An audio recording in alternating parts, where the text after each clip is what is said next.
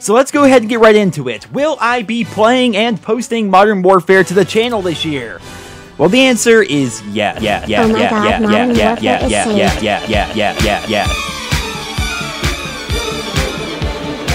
And today, Bravo 6 has gone in dark. Today, Infinity Ward has stepped the F up. Today, Modern Warfare 2019 Activision Super Special Edition looks like the best Call of Duty in what feels like forever ever. Ladies and gentlemen, this is my Call of Duty Modern Warfare review. I think Call of Duty Modern Warfare is a top 5 Call of Duty of all time.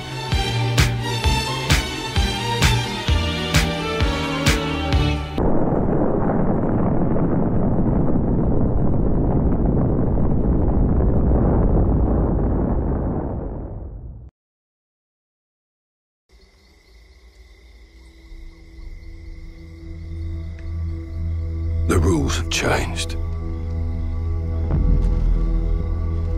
There's a fine line between right and wrong. And somewhere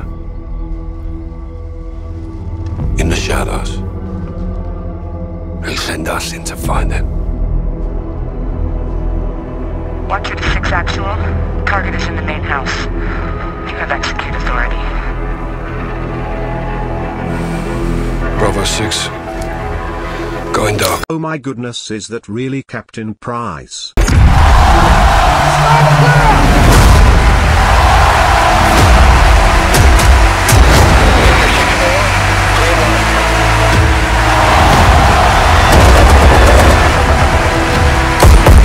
Weapons are down.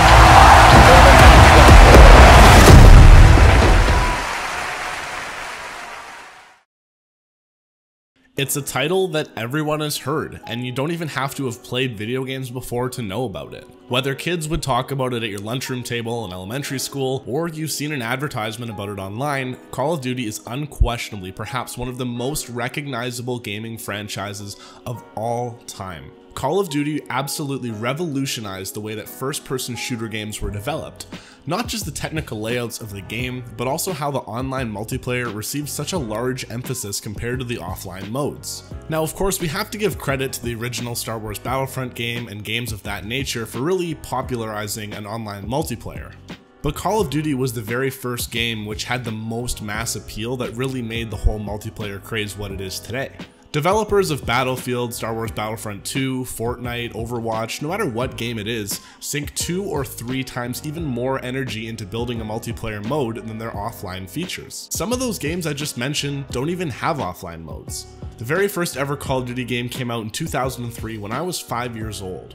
So probably, like a lot of you watching this video, this franchise has been around almost your entire life, maybe even longer. Now, this video is not going to be a history lesson on Call of Duty, but what it is meant to analyze is how the series originally got sidetracked between the disastrous release of Call of Duty Ghosts in 2013 and how the franchise lost almost its entire core player base in the years following. Here we are almost 6 years later, and yeah, there have been some good games since then. Most people enjoyed Black Ops 3 and 4 to some extent, and the World War II game was a nice change-up. But it's an undisputed fact that Advanced Warfare, Infinite Warfare, and Ghost to some extent will just go down in history as those really bad ones, and we'll try to just forget about them along with Fallout 76 and Anthem. If you're like me, then it wasn't until this year and the release of Modern Warfare that you were actually excited and ready to throw money at a Call of Duty game. And like a lot of you, I personally did just that. With the release of Warzone, which is a cross-platform battle royale free-to-play spin-off of what the core game is already about, the franchise arguably hasn't been so popular since the release of Modern Warfare 2, which was now over 10 years ago. But really, what happened? What changed? Why did the player base come back? And what can Activision do to continue building on this success? So to answer these questions, and without further ado, let's get right into the video.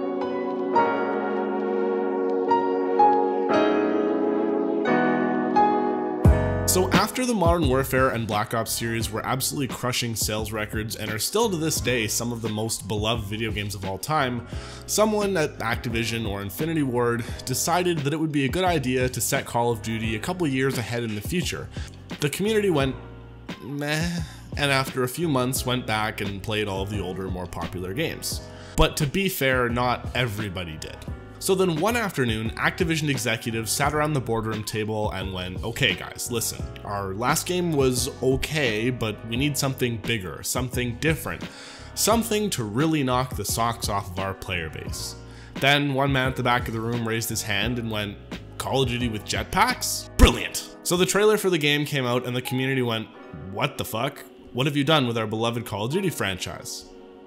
We'll give it a shot, I guess. But most players hated the idea of hellfire being rained down upon them by people flying across the map, and it brought an entirely new element to the franchise, which has now been known as vertical combat.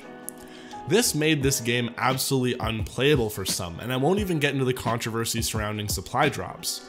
But let's be real, most people hated it and just went back to the old games faster than they even did with Ghosts. At this point, after 2 devastating and failed releases, it was at this point people started getting bored of playing Modern Warfare 2, Modern Warfare 3, Black Ops 2, etc. And some of the player base even started moving to Destiny, Forza Horizons, Battlefield 4, and then you have to remember also Grand Theft Auto 5 was released around that time. There was a shifting landscape around that time in the gaming community, and Activision, rightfully so, had to do something big to pull players back to their game. So they went back to that exact same table, and Treyarch announced they'd be making Black Ops 3, which also focused around vertical combat, but they toned it down just a smidge. Players moved slower, favorite weapons came back, sniping was better, trickshotting was actually possible, and Activision sighed a breath of relief that people were playing their game again.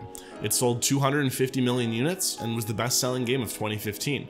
Thank goodness, the crisis was avoided. So after the release of Black Ops 3, the next game in the series was going to be developed by Infinity Ward, which was the beloved studio that we knew so well for producing the Modern Warfare original trilogy. Quick everyone, we need another game that people will love. We need to make sure that we listen to the community and take their feedback into account.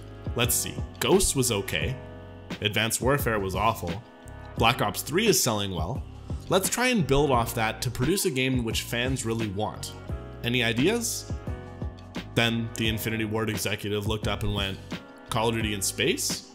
Perfect. Hey everyone, check out the new trailer for our game and... Go! The whole purpose of that was to show that despite fans taking to the internet to offer feedback and ideas for new games, Activision sort of has a reputation for not listening very well. After being the laughingstock of the community for one of the biggest humiliations in video game history, Infinity Ward basically just went, fuck it, let's go back to what we know. The reaction from the community was absolutely incredible, and Call of Duty Modern Warfare, as of December 2019, has earned over $1 billion. Talk about success. It had a new campaign, reworked multiplayer, crossplay support, Battle Royale as free-to-play with Warzone, it was optimized for PC, and ultra-wide monitors, and uncapped frame rates, and 4K support. That almost covered everything that fans wanted, and it was a huge middle finger to Fortnite and Apex Legends or whatever other games have the spotlight at that time. For once, Call of Duty had given fans what they wanted, and the sales just absolutely started rolling in. As I mentioned before, the term over $1 billion is a lot of money, and 600 million of that came within the very first 3 days after release. So we can infer from those figures that over 1 billion is probably a lot more at this point in time. The game is also free of microtransactions that would influence someone's ability to gain an advantage over another player. Now, cosmetic stuff and season passes and whatever, go ahead and spend your money if you want, that doesn't bother me.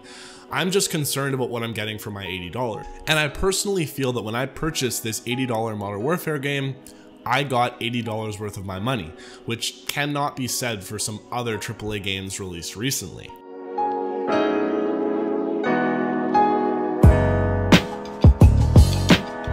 This game is incredibly nostalgic, but it wouldn't be successful if nostalgia was the only thing that it had going for it. People aren't gonna buy an awful game just because it mentions Captain Price. There's a lot more to it. You need to remember that people who were 10 to 15 years old when Modern Warfare 2 came out, which was arguably the peak of Call of Duty's popularity, are now 21 and 26 years old and are picking up playing again for the first time in years. And the primary reason for this is because Modern Warfare is something that they know, something that they're familiar with, and it brings back good memories from their childhood. Activision actually just announced that the MW2 campaign remastered is now available for players via an update. This wasn't even something that was promised when the game came out. It just seems like there's so much content that you'll never run out of things to do.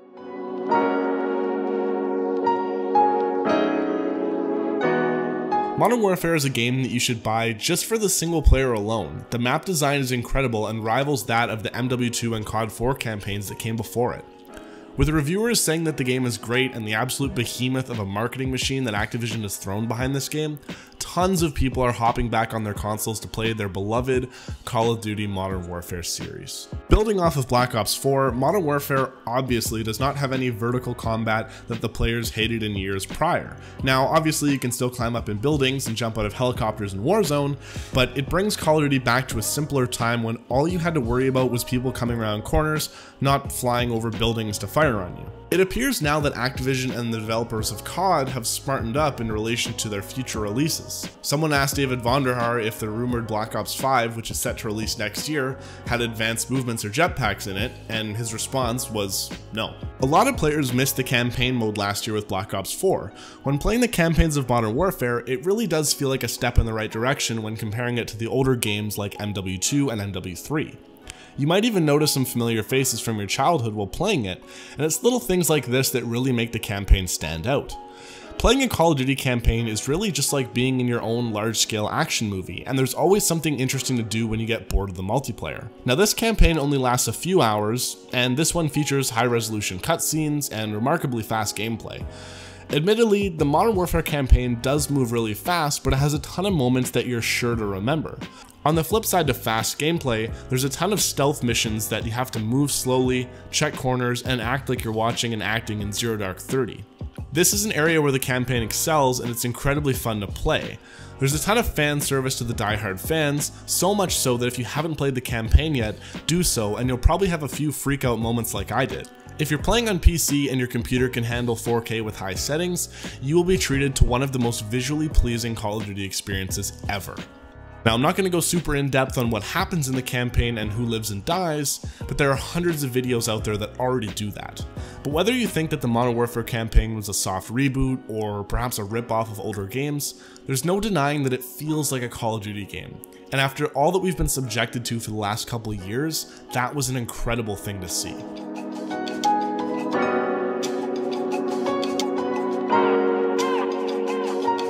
This is probably the area that they got the most right, and fans have been asking for this level of customization for as long as I can remember. You can apply what seems like endless attachments to your weapon with the new Pick-10 system, and there are tons of different camos that you can use right down to different reticle sights. Now, these have been in games before, but it's never felt like this before. But it's never quite felt like this. It would be almost impossible to run into another player using the exact same loadout as you, which is a refreshing thing to add to any video game.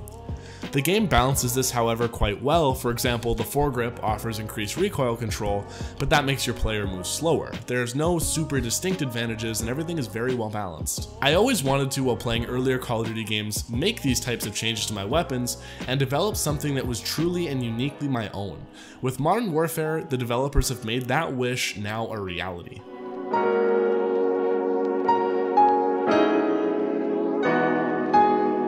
Sometimes when trying to revive a video game franchise, it isn't just about what the game does, but it's about what it doesn't do. Modern Warfare never had pay to win, it did not have cross-platform, it doesn't charge you for DLC, it doesn't do any of the sellout tomfuckery that games like Fallout 76 and Battlefront and others have done. It wasn't released in a broken state, which will be slowly patched in the future. It's transparent, you get what you pay for, and you pay for what you get. It didn't have jetpacks. It didn't take place in the year 26,000, it didn't have rocket ships, it was just good old classic Call of Duty. So to sum up what we learned, it appears that the executives at Activision looked at the like-dislike ratio and decided it would be a good idea to make a game set in the current time period. It's such a simple antidote, yet took years of research and development and probably hundreds of thousands of dollars in executive salaries until they finally figured it out. And I mean, sure, it probably isn't easy running a billion-dollar video game franchise and pumping out a new game every single year. And I'm sure that there were people who liked Advanced and Infinite Warfare and still play them every single evening to this day. Now, I hope I never meet one of those people, but I'm sure that they do exist. In summary, the reason Call of Duty was saved is because it returned to its roots. No, not World War II and Call of Duty 1, It returned back to the Modern Warfare era, which was the golden age of gaming. Xbox 360, PlayStation 3, coming home after school, playing with your friends, that's what everybody remembers. But the roots of Call of Duty are people like you and me, people between the ages of probably 17 and 30 who grew up playing this stuff. This game bridged the gap between the really little kids and the older veteran players who were playing Modern Warfare 2 10 years ago. It's not perfect, but it is a game for everyone, and hopefully Activision can continue to produce games like this for years to come.